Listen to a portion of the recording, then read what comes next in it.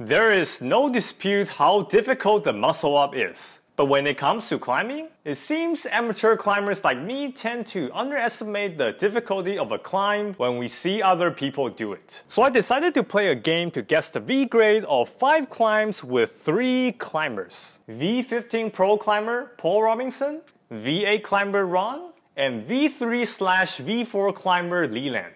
Let's get right into it. First one. Looks like a really big move, big span out, pretty good pocket, little hugging action going, and maybe a little bit of a weird top out. Okay. V3. I'll say V4. That looks like a fairly easy one. I'm guessing maybe like a V1, 2? You gotta pick one, V1 or V2? 2. Slab climbs generally look a lot harder than they are graded. It's a big span move on a sloper. So I think just based on that, I'd say it's maybe like a V4. It looks like the holds are pretty good. The footing looks pretty good. The slopers look pretty good. So something I would definitely want to try. Okay. Much more technical. Heel hook. Peter just makes it look easy. He makes everything look easy. This one looks really cool. Come on, come on. Oh, nice. Whoa. Nice. Wow. Okay. V8. I'm going to go with a 5.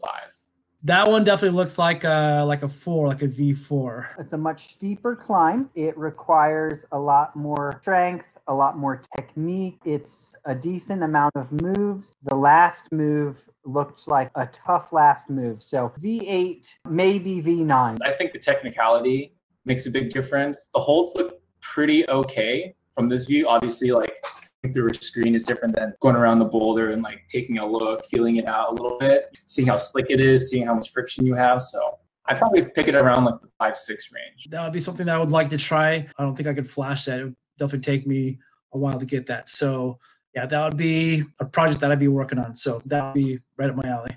Okay. Okay, next one. It looks fun. Nice.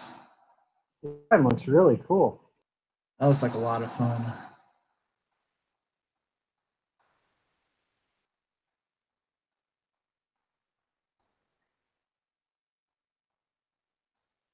That's beautiful.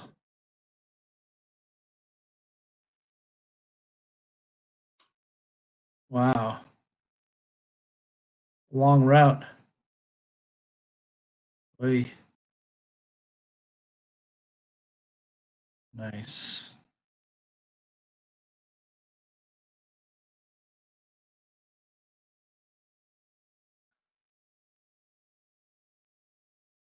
That's beautiful. Cool. I'm going to say V6. I kind of think this is like a 3. Let's say that's a V3.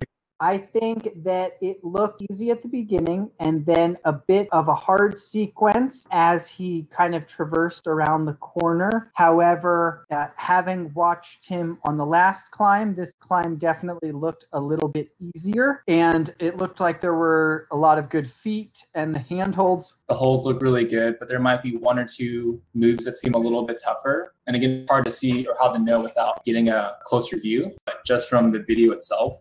It's like a 3 to me. What makes it V3 was that last mantling that he had to do with that ledge. Everything else looks like a V2. Video 4.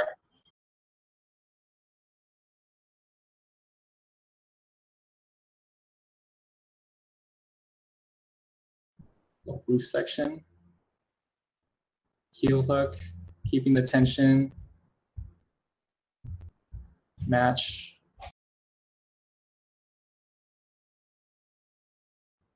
Ooh, high heel hook. Whoa. Come on. Nice. Kind of a desperate right hand throw.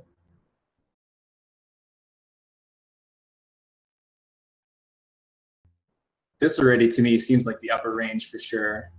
Nice. Wow. Good job. Okay. A lot harder on this one, I think. I'm going to say V11. It's a little unfair because I know how strong Peter is. So seeing him struggle a little bit just gives me an indication, you know? I'll say 9. That's definitely out of my league right there. It's probably a 5, 6. You gotta pick one, 5 or 6. Let's go 6. You could tell that the spotters were very attentive, for one, which means the climber had probably fallen on this climb many times. When he topped it out, he was very excited, much more excited than the last climb. The last climb, he just kind of topped it out with no excitement whatsoever. It looked like he was trying quite hard. I really have no idea how hard this guy climbs. My guess would be that that's V11, and with his excitement of sending it, I'm going to say his max is probably in the V12 range, and that looked not his max, but it looked difficult for him. So, yeah, we'll stick with V11. If you're barely hanging on and you have to put a heel hook above your hands that makes you horizontal, that's a lot of pressure on your whole body to maintain your body tension. Again, it's kind of hard to judge like the quality of holds, but just seeing how he's not easily able to cruise through it, that would make me peg it a little bit higher up for sure. Those holds look pretty crimpy. Wow, that was good. That was beautiful. Okay, last one. Yeah. Okay. Yeah. Wow.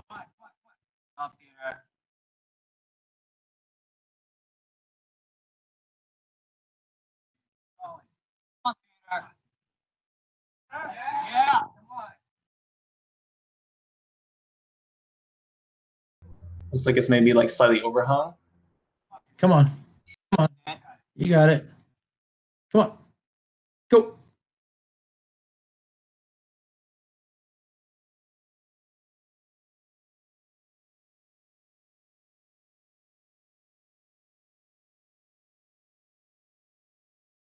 Wow. That was really good. I like how you are cheering for him. That's awesome. Oh, yeah. Okay. V10.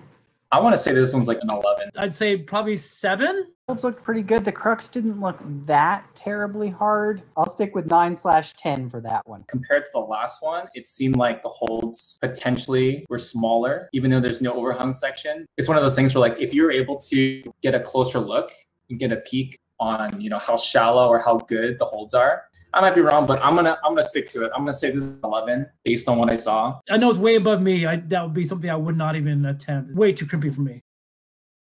The first one is a V4. Oh, I was so close. Okay. Oh, wow. V4. The second one is a V7. Oh, man, I was close. Ooh. 7. Wow. And then the third one is actually a 4. Oh, I was a little off. Okay. It's close. So the fourth one is V11. Okay. Ooh. Yeah. Wow. And then the fifth one is V10. Oh, cool. I overshot it. Way above me. That's fun. That's cool. That's a lot of cool climbs that I've never seen before. I'm glad I got at least one right.